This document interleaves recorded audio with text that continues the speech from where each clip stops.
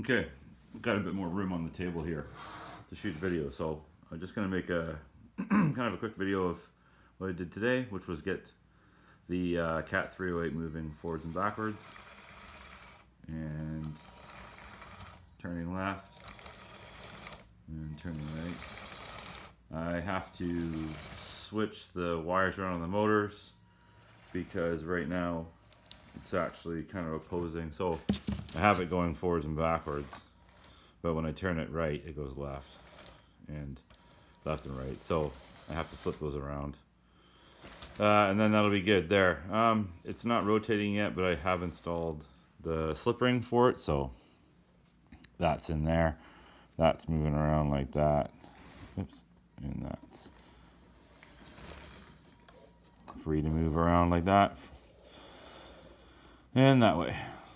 So yeah, it's nice. I'm glad I got that done today. So the motors that I've got in it right now, they are some 6-volt 100 RPM motors that I ordered well,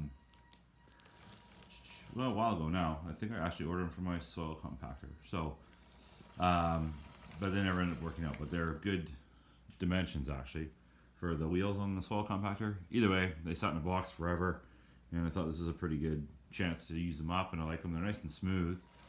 I do kind of seem to remember them struggling a bit in the compactor, however, so I might eventually just change them out to 60 RPM ones or something like that, I think.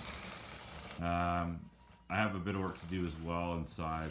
I've got to open up the sprocket again and put a metal brass tube piece over it with a thread on it, so I can just have a bit of metal to thread into when I put the grub screw through. And then I'll cover these up and kind of tie them up, make them look a little nicer.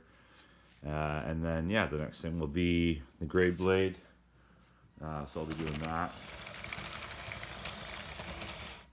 next, making that go up and down. And then what I did do today was source out the last little bit of parts I needed as well. So I got a spur gear, and I have a pinion gear. So I got to make a little mount for the motor to spin the pinion gear on the spur gear, and that'll rotate. And then I need to get the grade blade going. So I have my black and white wire there already for that. So that'll go on. And I'm going to make an actuator for that to run up and down on it. So it'll be a motor under there. I'm going to try out a couple of different thread ideas, see what I got for space, because it's a tight little area there. It doesn't need to move much.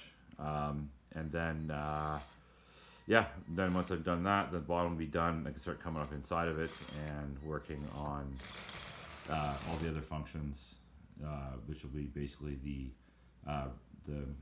articulation of the boom and then the boom itself. So the boom itself, actually, I kind of totally changed my plan on it, because once I started looking at the motors, I was realizing that I was probably going to end up having a bunch of motors sticking out really far. And I want to try, I'm not saying I can, but I would like to try and see about trying to hide them a little bit more. So it sent me back a little bit on the boom, but I've ordered a bunch of stuff and now I'm waiting for it. So that's that, and then I'll just show underneath too, I guess, what I did under there. So for the slip ring, I just kind of decided to make like a friction kind of fit piece in there. I don't know if you can see it or not, but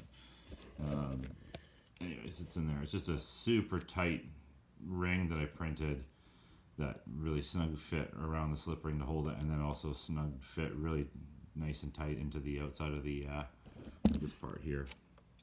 So it's locked in, it's not moving. We'll see how it does.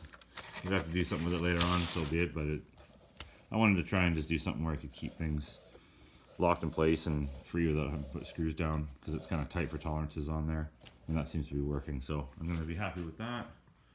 And then yeah, that'll be that. So it's coming along pretty good. We'll see how the motors do. I probably have to put some pins in the tracks too. I don't have that done yet either, so we'll see what happens there. But yeah, things to do, but at least I got it moving today, and I like it. It's cool. So I'm gonna give it a little hill climb, see if I can do something with it.